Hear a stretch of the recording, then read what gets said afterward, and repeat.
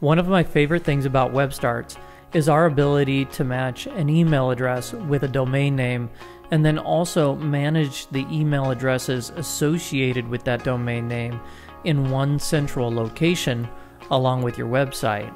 Let me show you what I mean. Here I have a website and the domain name is phenomflorida.com.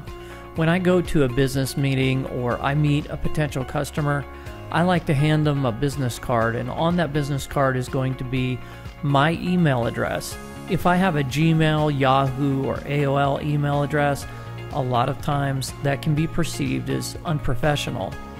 So what I like to do is create email addresses at my company domain. For example, I could have adam@phenomflorida.com. If that's something you want to do, you can set that up, create it, and manage it all from within your WebStarts account.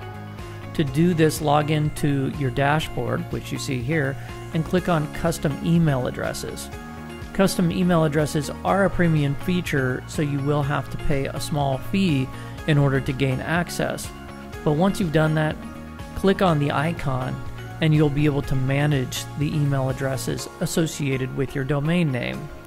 Here you can see that I have one email address associated with this particular domain name.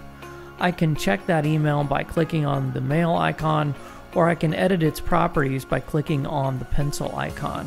I can change things like the name, the last name, the email address itself, and of course the password. When I'm done, I click Edit Email Box and those changes are applied.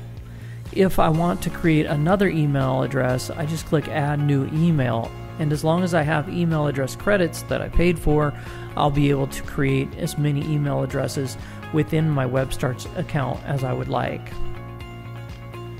If you need to buy more email addresses, you can do that at any time by clicking the Buy Email Addresses button. That's it for this video. I hope you found it to be helpful. Don't forget to visit webstarts.com, not only to create your very own website, but also your own blog or online store, as well as get custom email addresses.